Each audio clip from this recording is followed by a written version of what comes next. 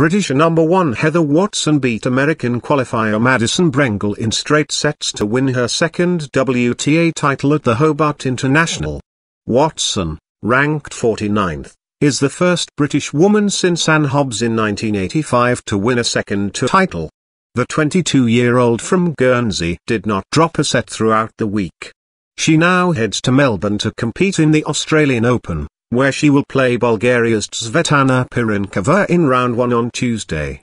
Watson won her first WTA title in Osaka 2 years ago, before her career was interrupted by illness.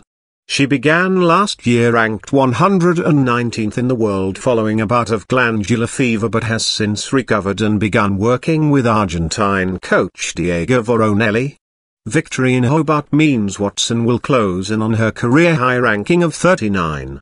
"Thanks to my coach Diego, it's been great working with you," she said afterwards.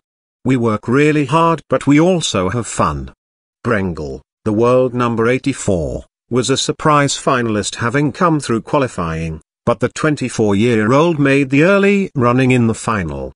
After a rain-interrupted semi-final there was another early shower on Saturday, and Watson then survived a 14-minute opening service game that included 6 break points. The service struggles continued in the wind and Watson twice fell a break behind but was able to hit back immediately each time, leveling at 3-3 after a scrappy 44 minutes. Watson then made the decisive move as she reeled off 3 games to take the set, and after a steadier start to the second she went ahead again at 4-3.